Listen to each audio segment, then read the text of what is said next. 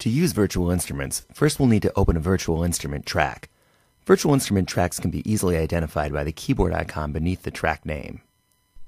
The easiest way to add a virtual instrument track is to click the plus track button and select Insert Virtual Instrument Track. The new instrument track will default to the Mixcraft Instruments acoustic piano sound. To choose a different instrument, click the keyboard icon. This opens the instrument window. On the left side is the Categories window. This acts as a filter for instruments and sound types. The top area contains broad categories. The middle contains user collections, and the bottom contains instrument sound groups.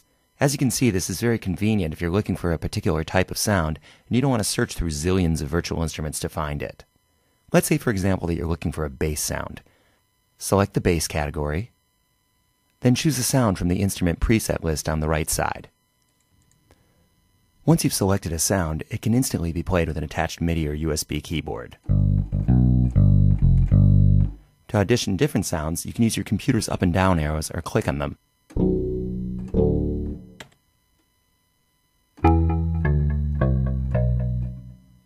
Once you've found a sound that you like, you can close the instrument window by clicking on the red X in the upper right corner.